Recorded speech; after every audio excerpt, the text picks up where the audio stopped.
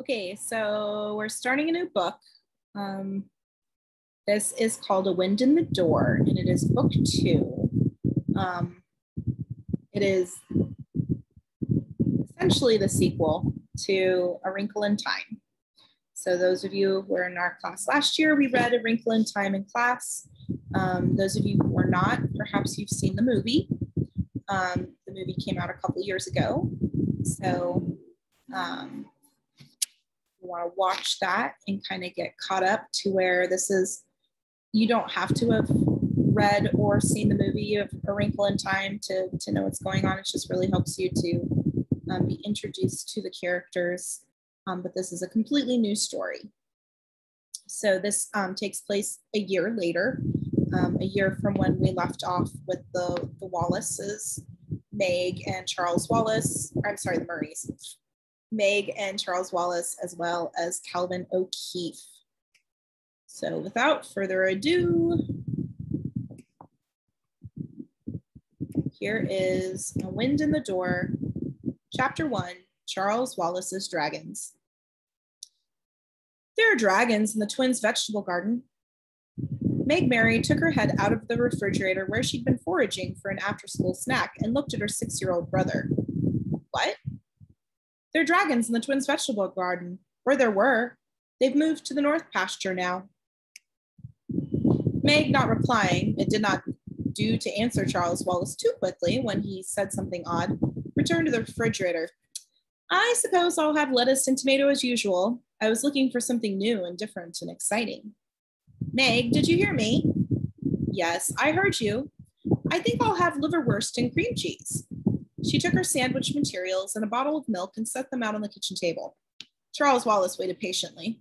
She looked at him, scowling with an anxiety she did not like to admit to herself, at the fresh rips in the knees of his blue jeans, the streaks of dirt grained deep in his shirt, a darkening bruise on the cheekbone under his left eye. Okay, did the big boys jump you in the schoolyard this time or when you got off the bus? Meg, you aren't listening to me. I happen to care that you've been in school for 2 months now and not a single week has gone by that you haven't been roughed up. If you've been talking about dragons in the garden or whatever they are, I suppose that explains it. I haven't. Don't underestimate me. I didn't see them till I got home. Whenever Meg was deeply worried, she got angry. Now she scowled at her sandwich. I wish Mother'd get the spreadable kind of cream cheese. The stuff keeps going right through the bread. Where is she? In the lab doing an experiment. She said to tell you she wouldn't be long. Where's Father? He got a call from LA and he's gone to Washington for a couple of days. Like the dragons in the garden, their father's visits to the White House were something best not talked about at school. Unlike the dragons, these visits were real. Charles Wallace picked up Meg's doubting. But I saw them, Meg, the dragons. Eat your sandwich and come see. Where's Sandy and Denny's? Soccer practice. I haven't told anybody but you. Suddenly sounding forlorn, younger than his 6 years, he said, I wish the high school bus got home earlier. I've been waiting and waiting for you. Meg returned to the refrigerator to get lettuce. This was a cover for some rapid thinking. Although she couldn't count on Charles Wallace not picking up her thoughts, as he had picked up her doubts about the dragons. What he had actually seen, could not begin to guess. That he had seen something unusual, she was positive. Charles Wallace silently watched her finish making the sandwich, carefully aligning the slices of bread and cutting it in precise sections. I wonder if Mr. Jenkins has ever seen a dragon. Mr. Jenkins was the principal of the village school, and Meg had had her own troubles with him. She had small hope that Mr. Jenkins would care what happened to Charles Wallace, or that he would be willing to interfere in what he called the normal procedure of democracy. Mr. Jenkins believes in the law of the jungle. She spoke through a mouthful. Aren't there dragons in the jungle? Charles Wallace finished his glass of milk. No wonder you always flunk social studies. Eat your sandwich and stop stalling. Let's go and see if they're still there. They crossed the lawn, followed by Fortinbras, the large black, almost Labrador dog, happily sniffing and snuffling at the rusty autumnal remains of the rhubarb patch. Meg tripped over a wire hoop from the croquet set and made an annoyed grunt, mostly at herself because she had put the wickets and mallets away after the last game and had forgotten this one. A low wall of barberries separated the croquet lawn from Sandy's and Denny's vegetable garden. Fortinbras leaped over the barberry and Meg called automatically, Not in the garden, Fort! and the big dog backed out between rows of cabbage and broccoli. The twins were justly proud of their organic produce, which they sold around the village for pocket money. A dragon can make a real mess of this garden, Charles Wallace said, and led Meg through rows of vegetables. I think he realized that because suddenly he sort of wasn't there. What do you mean he sort of wasn't there? Either he was there or he wasn't. He was there, and then when I went to look closer, he wasn't there. And I followed him, not really him, because he was much faster than I, and I only followed where he'd been, and he went to the big glacial rocks in the north pasture. Meg looked scowlingly at the garden. Never before had Charles Wallace sounded as implausible as this. He said, "Come on," and moved past the tall sheaves of corn, which had only a few scraggly ears left. Beyond the corn, the sunflowers caught the slanting rays of the afternoon sun, their golden faces reflecting brilliance. "Charles, are you all right?" Meg asked. It was not like Charles to lose touch with reality. Then she noticed that he was breathing heavily as if he'd been running, though they had not been walking rapidly. His face was pale, his forehead beaded with perspiration as though from exertion. She did not like the way he looked, and she turned her mind back to the unlikely tale of dragons picking her way around the luxuriant pumpkin vines. "Charles, when did you see these dragons?" "A dollop of dragons, a drove of dragons, a drive of dragons," Charles Wallace panted. "After I got home from school. Mother was all upset because I looked such a mess. My nose was still very bloody." "I get upset too." "Meg, Mother thinks it's more than the bigger kids punching me." "What's more?" Charles Wallace scrambled with unusual clumsiness and difficulty over the low stone wall which edged the orchard. "I get out of breath." Meg said sharply, "Why? What did Mother say?" Charles Wallace walked slowly through the high grass in the orchard. "She hasn't said, but it's sort of like radar blipping at me." Meg walked beside him. She was tall for her age, and Charles Wallace small for his. "There are times when I wish you didn't pick up radar signals quite so well." "I can't help it, Meg. I don't try to. It just happens. Mother thinks something is wrong with me." "But what?" she almost shouted. Charles Wallace spoke very quietly. "I don't know. Something bad enough so her worry blips loud and clear. And I know there's something wrong. Just to walk across the orchard like this is an effort, and it shouldn't be. It never has been before." "When did this start?" she asked sharply. "You were all right last weekend when we went walking in the woods." "I know. I've been sort of tired all autumn, but it's been worse this week, and much worse today than it was yesterday." "Hey, Meg, stop blaming yourself because you didn't notice." She had been doing precisely that. Her hands felt cold with panic. She tried to push her fear away because Charles Wallace could read his sister even more easily than he could their mother. He picked up a windfall apple, looked it over for worms, and bit into it. His end of summer tan could not disguise his extreme pallor nor his shadowed eyes. Why hadn't she noticed this? Because she hadn't wanted to. It is easier to blame Charles Wallace's paleness and lethargy on his problems at school.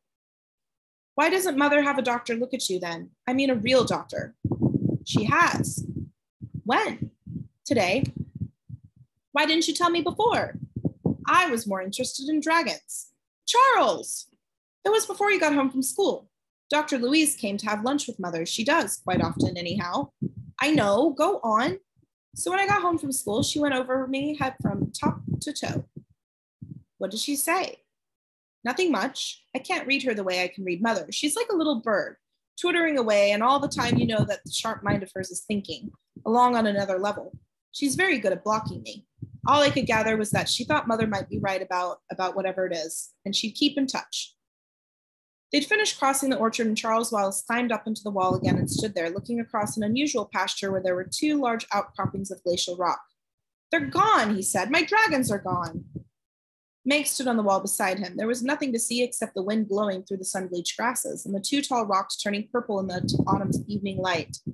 "Are you sure it wasn't just the rocks or shadows or something?" "Do rocks or shadows look like dragons?" "No, but Meg, they were right by the rocks, all sort of clustered together. Wings that looked like hundreds of wings, and eyes opening and shutting between the wings, and some smoke and little spurts of fire. And I warned them not to set the pasture on fire." "How did you warn them?" "I spoke to them in a loud voice, and the flames stopped." "Did you go close?" "It didn't seem wise. I stayed here on the wall and watched for a long time. They kept folding and unfolding wings and sort of winking all those eyes at me. And then they all seemed to huddle together and go to sleep, so I went home to wait for you." "Meg, you don't believe me." She asked flatly, "Well, where have they gone?" You've never not believed me before. She said carefully, it's not that I don't believe you. In a strange way, she did believe him. Not perhaps that he had seen actual dragons, but Charles Wallace had never before tended to mix fact and fancy. Never before had he separated reality and illusion in such a marked way. She looked at him, saw that he had a sweatshirt on over his grubby shirt. She held her arms about herself, shivered, and said, although she was quite warm enough, I think I'll go back to the house and get a cardigan. Wait here, I won't be long. If the dragons come back, I think they will come back. Then keep them here for me. I'll be as fast as I can. Charles Wallace looked at her levelly. I don't think Mother wants to be interrupted right now. I'm not going to interrupt her. I'm just going to get my cardigan. Okay, Meg, he sighed. She left him sitting on the wall, looked at the two great glacial deposits, waiting for dragons or whatever it was he thought he'd seen. All right, he knew that she was going to go back to the house to talk to their mother, but as long as she didn't admit it out loud, she felt that she managed to keep at least a little of her worry from him. She burst into the laboratory. Her mother was sitting on a tall lab stool, not looking into the microscope in front of her, not writing on the clipboard, which rested on her knee, just sitting thoughtfully. What is it, Meg? She started to blurt out Charles Wallace's talk of dragons, and that he'd never had delusions before, but since Charles Wallace himself had not mentioned them to their mother, it seemed like a betrayal for her to do so, though his silence about the dragons may have been because of the presence of Dr. Louise. Her mother repeated a little impatiently, What is it, Meg? What's wrong with Charles Wallace? Mrs. Murray put the clipboard down on the lab counter beside the microscope. He had some trouble with the bigger boys again at school today. That's not what I mean. What do you mean, Meg? He said you had Dr. Kalubra here for him. Louise was here for lunch, so I thought she might as well have a look at him. And what, Meg? What's the matter with them? We don't know, Meg, not yet at any rate. Charles says you're worried about him. I am, aren't you? Yes, but I thought it was all school, and now I don't think it is. He got out of breath just walking across the orchard, and he's too pale, and he imagines things, and I don't like the way he looks. Neither do I. What is it? What's wrong? Is it a virus or something? Mrs. Murray hesitated. I'm not sure. Mother, please, if there's anything really wrong with Charles, I'm old enough to know. I don't know whether there is or not. Neither does Louise. When we find out anything definite, I'll tell you, I promise you that. You're not hiding anything? Meg, there's no use talking about something I'm not sure of. I should know in a few days. Meg twisted her hands together nervously. You really are worried. Mrs. Murray smiled. Mothers tend to be. Where is he now? Oh, I left him on the stone wall. I said I was coming in for a cardigan. I've got to run back or he'll think. Without finishing, she rushed out of the lab, grabbed a cardigan from the hooks in the pantry, and ran across the lawn. When she reached Charles Wallace, he was sitting on the wall just as she'd left him. There were no sign of dragons. She had not really expected that there would be. Nevertheless, she was disappointed. Her anxiety about Charles suddenly deepened. What did Mother say? He asked. Nothing. His large, deep-seeing blue eyes focused on her. She didn't mention mitochondria or farandolae. Huh? Why would she? Charles Wallace kicked the rubber heels of his sneakers against the wall, looking at Meg, did not answer. Meg persisted. Why should Mother mention mitochondria? Isn't that talking about them what got you in trouble your very first day in school? I am extremely interested in them and in dragons. I'm sorry they haven't come back yet. He was very definitely changing the subject. Let's wait a little while longer. I'd rather face a few dragons any day than the kids in the schoolyard. Thank you for going to see Mr. Jenkins on my behalf, Meg. That was supposed to be a secret. Oops. That was supposed to be a deep, dark secret. How did you know? I knew. Meg hunched her shoulders, not that it did any good. She had not really had much hope that it would. Mr. Jenkins had been for several years the principal of the large regional high school. When he was moved just that September to the small grade school in the village, the official story was that the school needed upgrading and Mr. Jenkins was the only man to do the job. The rumor was that he hadn't been able to handle the wilder element over at regional. Meg had her doubts whether or not he could handle anybody anywhere, and she was completely convinced that he would neither understand nor like Charles Wallace. The morning that Charles Wallace set off for first grade, Meg was far more nervous than he was. She could not concentrate during her last classes, and when school was finally over, she climbed the hill to the house and found him with a puffed and bleeding upper lip and a scrape across his cheek, and she had a sinking feeling of inevitability combined with a burning rage. Charles Wallace had always been thought of by the village as peculiar, and probably not quite all there. Meg, picking up mail at the post office or eggs at the store, overheard snatches of conversations. The littlest Mary kid is a weird one. I hear clever people often have dumb kids. They say he can't even talk. It would have been easier if Charles Wallace had actually been stupid, but he wasn't. And he wasn't very good at pretending that he didn't know more than the other 6-year-olds in his class. His vocabulary itself was against him. He had, in fact, not started talking until late, but then it was in complete sentences with none of the baby preliminaries. In front of strangers, he still seldom spoke at all. One of the reasons he was thought dumb. And suddenly, there he was in first grade and talking like his parents or his sister. Sandy and Denny's got along with everybody. It wasn't surprising that Charles was resented. Everybody expected him to be backward, and he talked like a dictionary. Now, children, the first grade teacher smiled brightly at the gaggle of new first graders staring at her that first morning. I want each one of you to tell me something about yourself. She looked at her list. Let's start with Mary Agnes. Which one is Mary Agnes? A small girl with one missing front tooth and straw-colored hair pulled tightly into pigtails announced that she lived on a farm and that she had her own chickens. That morning there had been 17 eggs. Very good, Mary Agnes. Now let's see. How about you, Richard? Are you called Dickie? A fat little boy stood up, bobbing and grinning. What have you got to tell us? Boys ain't like girls, Dickie said. Boys is made different. See, that's fine, Dickie, just fine. We'll learn more about that later. Now, Albertina, suppose you tell us something. Albertina was repeating first grade. She stood up almost a head taller than the others and announced proudly, our bodies are made up of bones and skins and muscles and blood cell and stuff like that. Very good, Albertina. Isn't that good, class? I can see we're going to have a group of real scientists this year. Let's all clap for Albertina, shall we? Now, she looked down at her list again. Charles Wallace, are you called Charlie?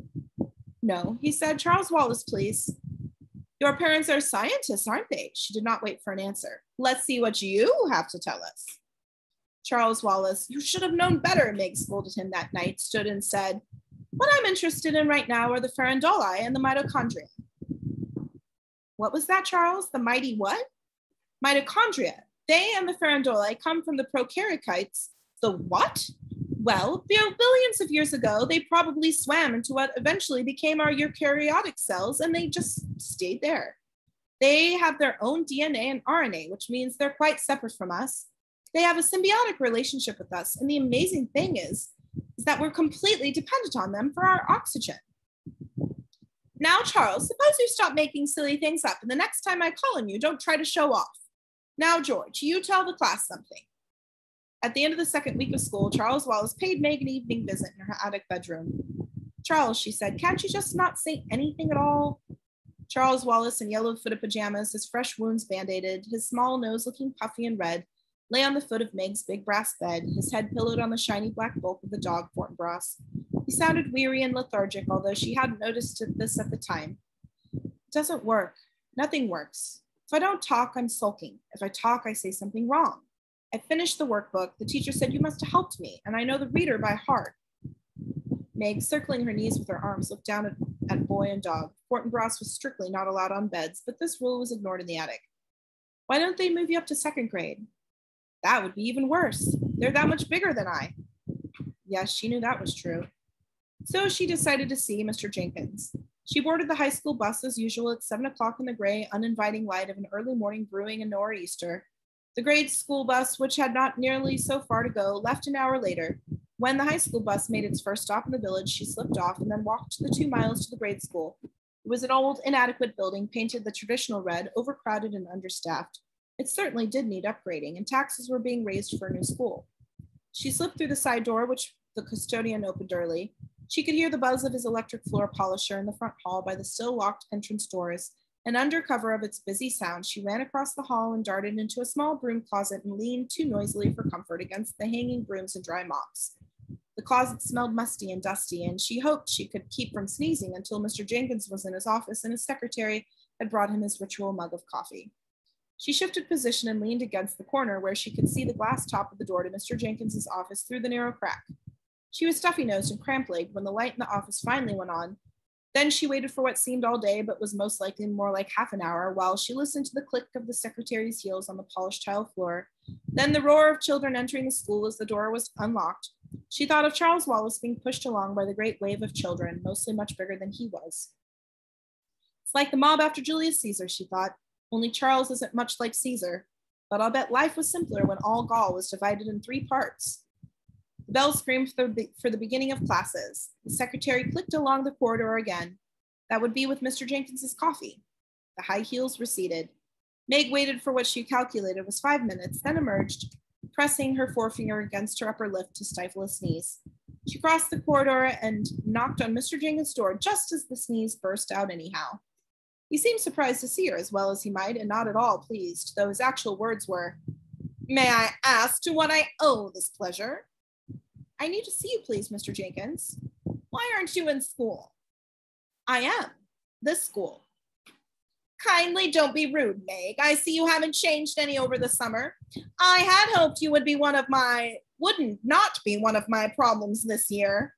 Have you informed anybody of your whereabouts?" The early morning light glinted off his spectacles, veiling his eyes. Meg pushed her own spectacles up her nose, but could not read his expression. As usual, she thought, he looked as though he smelled something unpleasant.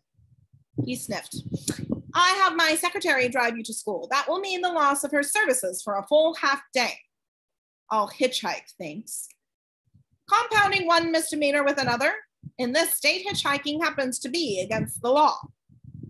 "Mr. Jenkins, I didn't come to talk to you about hitchhiking. I came to talk to you about Charles Wallace." "I don't appreciate your interference, Margaret." "The bigger boys are bullying him. They'll really hurt him if you don't stop them." "If anybody is dissatisfied with my handling of the situation and wishes to discuss it with me, I think it should be your parents." Meg tried to control herself, but her voice rose with frustrated anger. "Maybe they're cleverer than I am, and it won't do any good. Oh, please, please, Mr. Jenkins. I know people have thought Charles Wallace isn't very bright, but he's really," he cut across her words. "We've run IQ tests on all the first graders. Your little brother's IQ is quite satisfactory." "You know it's more than that, Mr. Jenkins. My parents have run tests on him too, all kinds of tests. His IQ is so high it's untestable by normal standards." "His performance gives no indication of this." "Don't you understand? He's trying to hold back so the boys won't beat him up. He doesn't understand them, and they don't understand him. How many first graders know about Farandole?" "I don't know what you're talking about, Margaret. I do know that Charles Wallace does not seem to me to be very strong." "He's perfectly all right." "He is extremely pale, and there are dark circles under his eyes." "How would you look if people punched you in the nose and kept giving you black eyes just because you know more than they do?" "If he's so bright," Mr. Jenkins looked coldly at her through the magnifying lenses of his spectacles, "I wonder your parents bothered to send him to school at all." "If there weren't a law about it, they probably wouldn't." Now, standing by Charles Wallace on the stone wall, looking at the 2 glacial rocks where no dragons lurked, Meg recalled Mr. Jenkins's words about Charles Wallace's pallor and shivered. Meg asked, "Why do people always mistrust people who are different? Am I really that different?" Meg, moving the tip of her tongue over her teeth, which had only recently lost their braces, looked at him affectionately and sadly. "Oh, Charles, I don't know. I'm your sister. I've known you ever since you were born. I'm too close to you to know." She sat on the stone wall, first carefully checking the rocks. A large, gentle, and completely harmless black snake lived in the stone wall. She was a special pet of the twins, and they had watched her grow from a small snakelet to her present flourishing size. She was named Louise after Dr. Louise Calubra because the twins had learned just enough Latin to pounce on the odd last name. "Dr. Snake," Dennis had said. "Weirdo." "It's a nice name," Sandy said. "We'll name our snake after her, Louise the Larger." "Why the larger?" "Why not? Does she have to be larger than anything?" "She is." "She certainly isn't larger than Dr. Louise." Denny bristled. "Louise the Larger is very large for a snake who lives in a garden wall, and Dr. Louise is a very small doctor. I mean, she's a tiny person. I suppose as a doctor, she's pretty math." "Well, doctors don't have to be any size, but you're right, Den. She is tiny, and our snake is big." The twins seldom disagreed about anything for long. "The only trouble is she's more like a bird than a snake." "Didn't snakes and birds way back in evolution, didn't they evolve originally from the same phylum or whatever you call it? Anyhow, Louise is a very good name for our snake." Dr. Louise, fortunately, was highly amused. Snakes were misunderstood creatures, she told the twins, and she was honored to have such a handsome one named after her. And snakes, she added, were on the caduceus, which is the emblem for doctors, so it was all most appropriate. Louise the larger had grown considerably since her baptism, and Meg, though not actively afraid of her, was always careful to look for Louise before she sat. Louise at this moment was nowhere to be seen, so Meg relaxed and turned her thoughts again to Charles Wallace. You're a lot brighter than the twins, but the twins are far from dumb. How did they manage? Charles Wallace said, I wish they'd tell me. They don't talk at school the way you do at home, for one thing. I thought if I was interested in mitochondria and farandolae, other people would be too. You were wrong. I really am interested in them. Why is that so peculiar? I don't suppose it is so peculiar for the son of a physicist and a biologist. Most people aren't interested, I mean. They aren't children of two scientists either. Our parents provide us with all kinds of disadvantages. I'll never be as beautiful as mother. Charles Wallace was tired of reassuring Meg, and the incredible thing about farandolae is their size. Meg was thinking about her hair, the ordinary straight brown of a field mouse, as against her mother's auburn waves. What about it? They're so small that all anyone could do is postulate them. Even the most powerful microelectron microscope can't show them. But they're important to us. We'd die if we didn't have farandolae. But nobody at school is remotely interested. Our teacher has the mind of a grasshopper. As you were saying, it's not an advantage having famous parents. If they weren't famous, you bet everybody knows when LA calls or father makes a trip to the White House, they'd be in it for two. They'd be in for it too. We're all different, our family, except the twins. They do all right, maybe because they're normal or know how to act it. But when I wonder what normal is anyhow or isn't, why are you so interested in farandolae? Mother's working on them. She's worked on a lot of things and you haven't been interested. If she really proves their existence, she'll probably get the Nobel Prize. So that's not what's bugging you about them. Meg, if something happens to our farandolae, well, it could be disastrous. Why? Meg shivered, suddenly cold, and buttoned her cardigan. Clouds were spreading across the sky, and with them a rising wind. I mentioned mitochondria, didn't I? You did? What about them? Mitochondria are tiny little organisms living in our cells. That gives you an idea of how tiny they are, doesn't it? Enough. A human being is a whole world to a mitochondrion, just the way our planet is to us. But we're much more dependent on our mitochondria than the Earth is on us. The Earth could get along perfectly well without people, but if anything happened to our mitochondria, we'd die. Why should anything happen to them?